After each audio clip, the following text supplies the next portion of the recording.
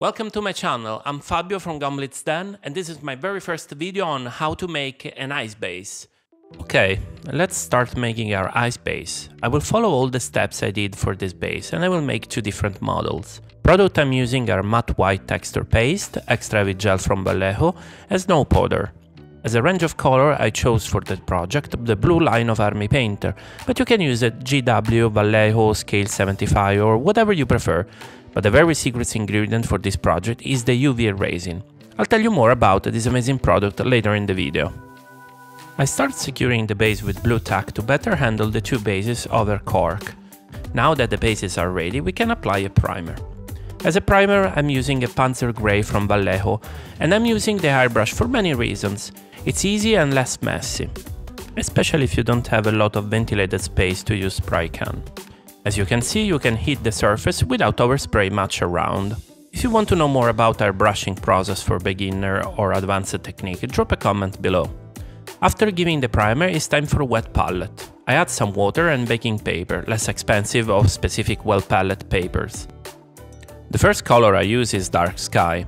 You can use a very dark color to simulate the depth beneath the ice. Wet palette is a must-have tool for our hobby because it preserves the colors for a long time and you can reuse it for multiple sessions.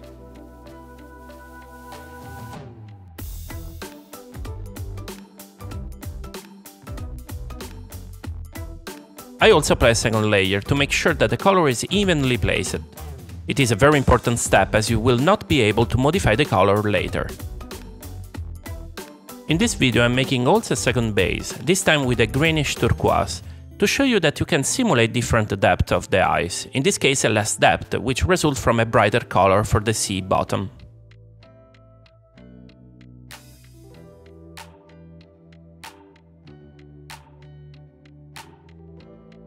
On the second base I'm doing the opposite of the previous one, so I'm using bright colors for the center and I use darker color on its border.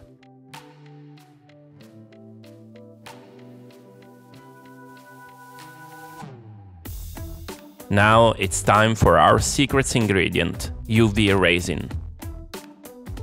I'm using UV resin because its transparency will be a perfect touch to simulate the three-dimensionality on the base.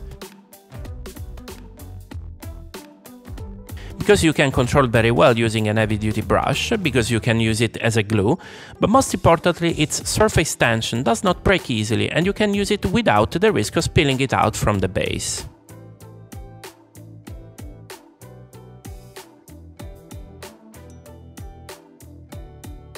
Once you put the resin under the sun or a UV torch, it dries extremely fast and it becomes a hard surface.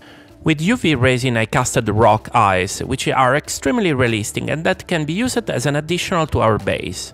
I casted with the blue stuff from Green Stuff World, and if you want to see how I made them, let me know in the comment below, I will make a dedicated tutorial for them.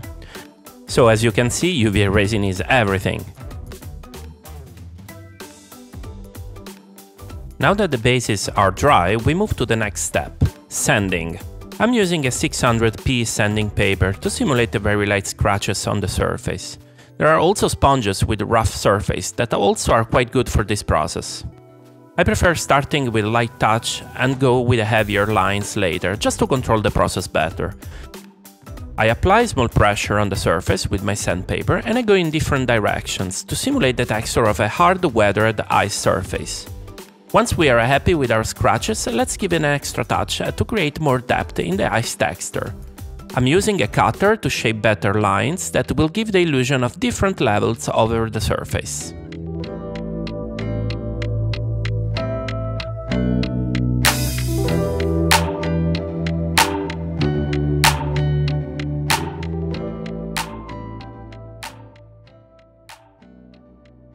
I'm very happy with the second base too, which is the first time I'm making it with such bright colors, and I can feel the potentiality of using UV resin to make our wargaming bases. Back on the wet palette, I place all the color I have selected: Viking Blue, Royal Cloak, Elemental Bolt, Toxic Mist and White.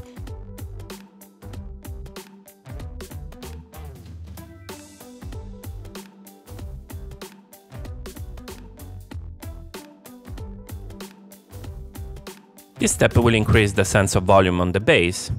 I start applying from darker to brighter color on the base borders, leaving the center clean.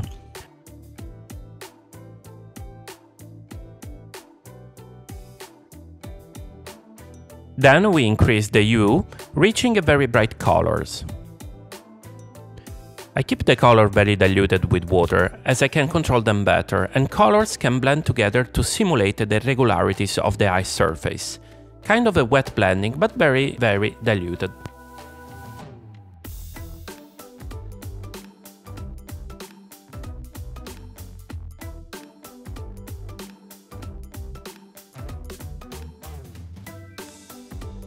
On the second base I use dark color on one side and brighter to the other side to increase the contrast between the two sides and the center.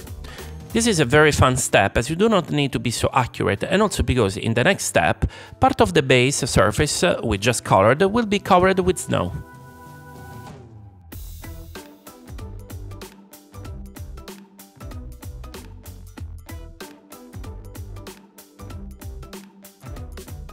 Last step, we use snow powder, the heavy gel and the acrylic white paste.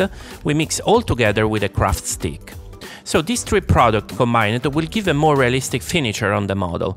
The white paste is the base, snow powder is texture, and the heavy gel will make the final wet look to the composition.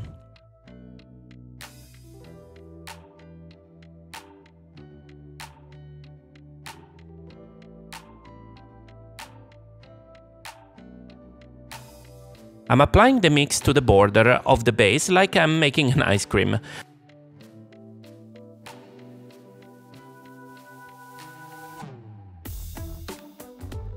We can apply a second layer to intensify the effect. Also, you can add some extra snow powder when the second layer is in place, but still fresh for an extra touch.